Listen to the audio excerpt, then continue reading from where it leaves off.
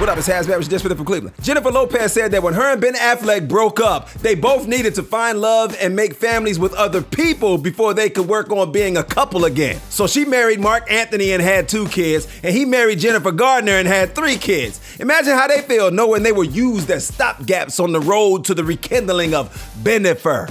And what makes it even worse, Ben went and found somebody with the same name, but now it's apparent that she would never fill the hole in his Dunkin' Donut. And Jenny is from and always had every intention on spinning the block. Remember Rachel Dolezal, the black woman who was president of the NAACP in Spokane, Washington, until they found out she was white? Well, she now goes by the African name Nkechi Diallo, and she just got fired from being an after-school teacher because they found out she has an OnlyFans page. Diallo is an African male name that means bold.